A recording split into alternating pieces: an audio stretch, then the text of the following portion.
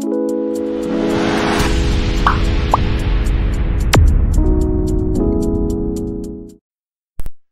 there, welcome to the latest edition of the podcast.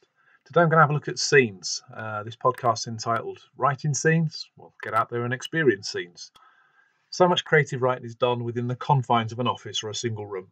Writers are often solitary creatures who conjure up their characters and locations before getting them down in print. The masters of the art transport you to their world and allow you to spend a few hours in it. You're visitors that can touch and watch but not have an influence on the proceedings. You have a front row seat to the beauty or mayhem that is about to happen. Literature is a wonderful thing, and it makes the world a happier place, or my world at least. Have you ever wondered how a great writer gets those scenes just right? I know that I have. The perfect scene changes a piece of creative writing from ordinary to extraordinary. It takes you along with the characters and builds a bind that stays there for the rest of the book, often the rest of the series. A great scene will get your imagination going and allow you to become emotionally involved with the new world you've just entered. But writing a scene itself can be difficult. When you break it down, a novel is a series of scenes that have been crafted together to feel like a story. They have a common thread and flow into one. But break it down even further, and you will more often than not have what can be viewed as scene after scene. Think about it in terms of a movie. Your novel should feel like the scenes flow, but also that each one is distinct. So to write a single scene, you need to live in the real world a little. The descriptions and imagery that you share with your readers should come from what experience you have in that real world. So I'm writing this book at the moment while I'm sitting in the park. So the following short scene comes into mind. So it's just an intro from a scene. Sit down on the bench and immediately feel the tiny patter of rain on my uncovered head. The weather has held out well so far, but now seems to be the point where it changes. I'm not the only one that's noticed it. A squirrel runs for cover and the leaves rustle as he heads up a tree. Such a small creature making a big noise reminds me that the world around me is filled with life. The breeze from my left reminds me the summer is leaving and autumn's on the way, then into winter. So there you go. There's just a few sentences there inspired by the world that I've sat around at the time I wrote this. These have come from experiencing a real situation rather than just imagining one. The best writers will take inspiration from the world that they encounter and then adapt and develop that into a story that their audience will just love. Try adapting the above into something that might work in your story.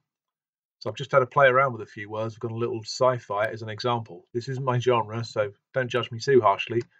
Here goes. I sit down on the edge of my seat in the spacecraft and immediately feel a tiny patter of acid rain. The weather has held out well so far, but now seems to be the point where it changes. The rain will eat away all it touches. All that is except for my ship. It's been protected by acid roll.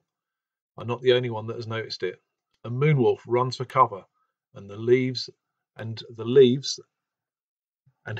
the food he had been hunting behind. She's 10 foot tall, and the ship rocks with her footsteps. Such a large creature making massive waves reminds me that the planet around me is filled with life.